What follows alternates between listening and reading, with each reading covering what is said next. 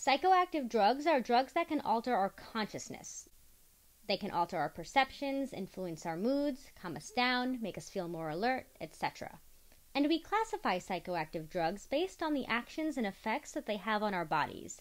And when we do this, we wind up with 4 main groups: depressants, stimulants, hallucinogens, and opiates.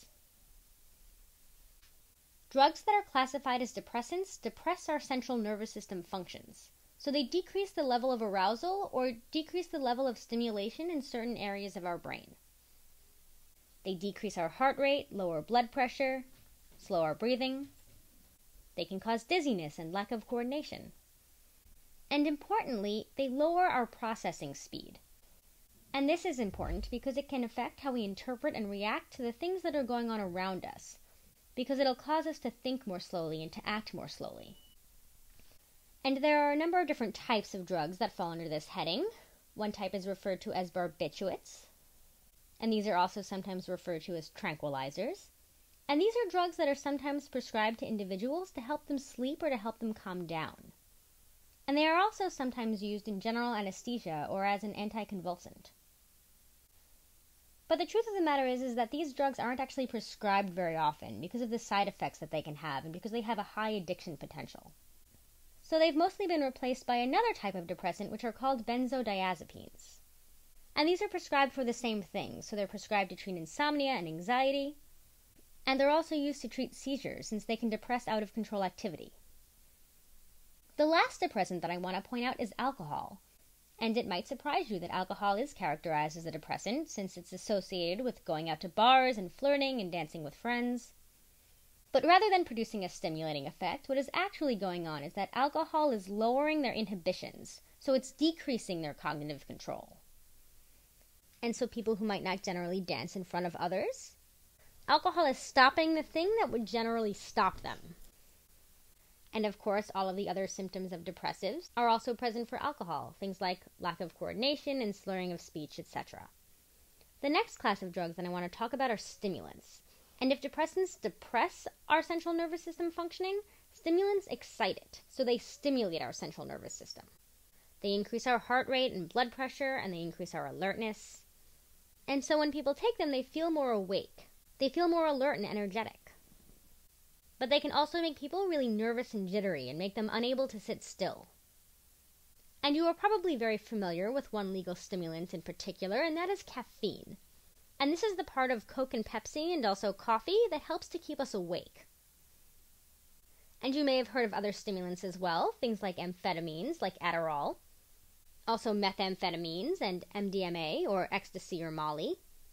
Cocaine is also a stimulant, as is nicotine. And nicotine is in fact a stimulant and not a depressant. Even though it can cause relaxation, it can also make people more alert. One thing that I want to point out before I move on to the next class of drugs is that while depressants and stimulants are functionally opposites, they don't necessarily work on the same things on a neurochemical level. And this is one of the reasons why you can't actually take one to counter the effects of the other. Drinking coffee after you have had a lot of alcohol won't actually sober you up. It will just make you a more alert drunk person.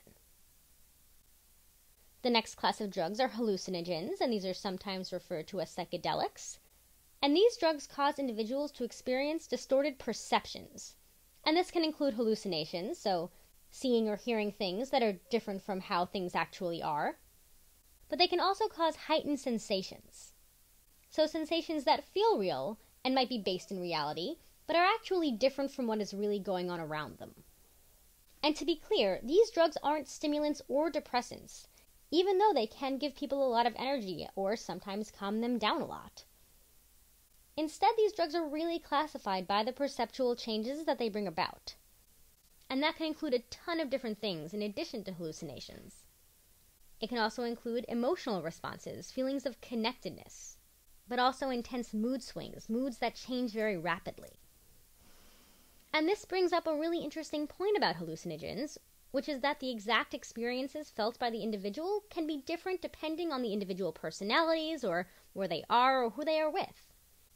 And this class of drugs includes things like LSD, which is sometimes referred to as acid, psilocybin, which is an active ingredient in mushrooms, and also things like peyote and PCP. The last class of drugs that I want to talk about are opiates, which are sometimes called opioids. And these terms are actually used interchangeably, although there is one small distinction, and that's that the term opiates is generally used to describe natural varieties, while opioids is used to discuss synthetic versions. Like depressants, opiates can depress central nervous system functions, so they can decrease heart rate and blood pressure, they can cause relaxation and induce sleep, and because of this, they're sometimes lumped under the heading of depressants. But there are actually important distinctions between them. The main one is that they actually work on different mechanisms on a neurochemical level. Opiates also have an added feature that also distinguishes them from depressants, and that's that they are an analgesic. So they reduce the perception of pain. Some opiates that you might have heard of include morphine and codeine and heroin, but it also includes other substances like oxycodone and Vicodin. So here we are, we have 4 classes of drugs: depressants, stimulants, hallucinogens, and opiates. And it might seem that things fit neatly into one category or another, but the fact of the matter is that this is not a perfect system. And that's because we created this system of categorization. Nature did not. And because of this, not all drugs fit neatly into one category or another. So before, when we talked about MDMA or ecstasy, we placed it in the stimulant category. But it also could just as easily belong in the hallucinogen category, since it does cause distorted perceptions and heightened sensations. And what about cannabis? Where does marijuana go? It can cause perceptual distortions, so it could go under hallucinogens, but it can also decrease central nervous system function and cause relaxation, much like a depressant. And of course, this is just one way to classify psychoactive drugs. We could also have sorted them by legal status or how likely they are to be abused.